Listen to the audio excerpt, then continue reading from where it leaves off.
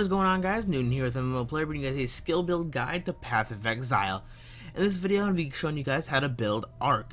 Now, this is a very effective skill and a very good one that is really nice for newer players and very early players. Now, you can obtain the skill very early on, and this is very simple, high damage output, and easy skill to build, which is really nice. It makes it really good for user, or it makes it very user-friendly for newer players.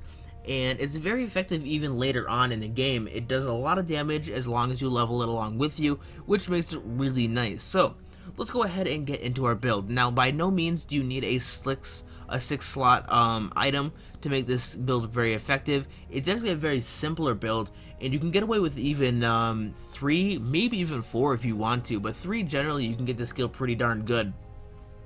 So we're gonna go ahead and start off with Arc. Arc is, how to put it in terms, it's like a chain lightning.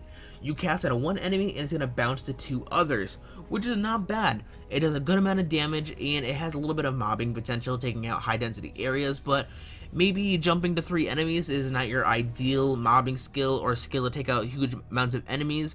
Maybe 3 is a little bit too small for you. Well, there's things that make this skill a little bit better. We have Chain. Chain makes the skill jump an additional 2 times, which is nice. So it has the potential to jump up to 5 times. If you have 5 enemies in the area, it's going to jump 5 times, which is really nice, which is really good. It's a very effective chain lightning type skill, and it does a lot of damage output, and it's going to be very easy for you to use and put into use early on in the game, which is nice. So generally, Arc paired with a chain will make this skill very effective and super effective early on, just because it jumps 5 times with the high damage output that it does have.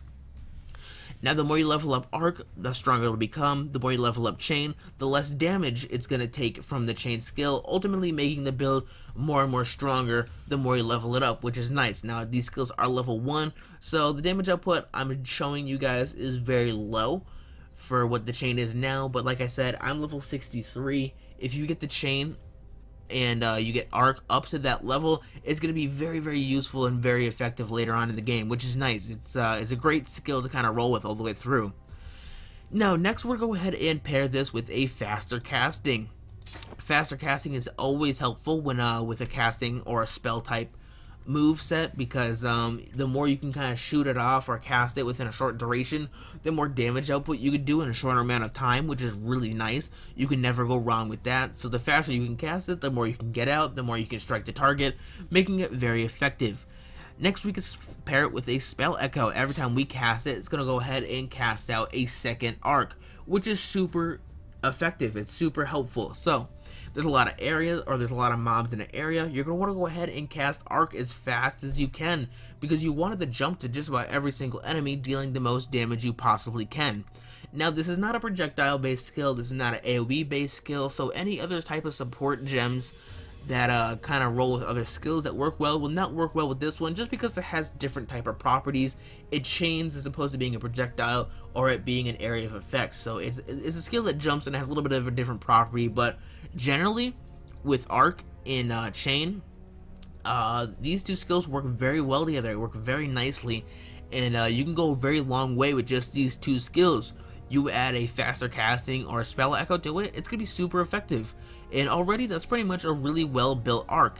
Now I have 2 more slots, and like I did in my other videos, I'm going to go ahead and throw added elemental damage to make it a little bit more well-rounded. And that's pretty much it. We got a full built Arc. Let's go ahead and test it out in a docks, which is a pretty good leveling area, to kind of show you the potential that this skill has. Now let's go ahead and use it over here. And as you can see early on, it's going to be super effective. It does a lot of damage. And you can see I'm taking out these mobs very quickly, which is nice. Now I am rolling in a normal just because the skill is level 1.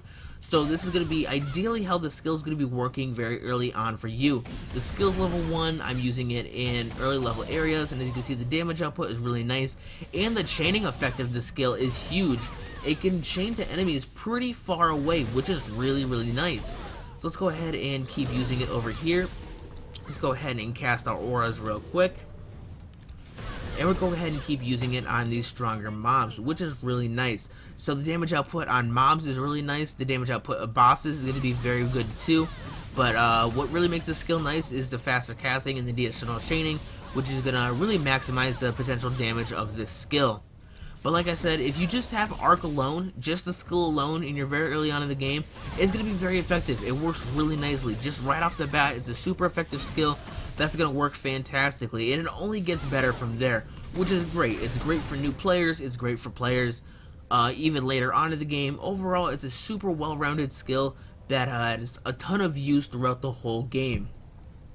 It's not really a build that falls off, and really you're going to get other items and other things like that to build upon it, but generally just the skills alone will get you pretty darn far. So let's go ahead and keep killing a few more mobs to kind of show you the effects and how well this skill works.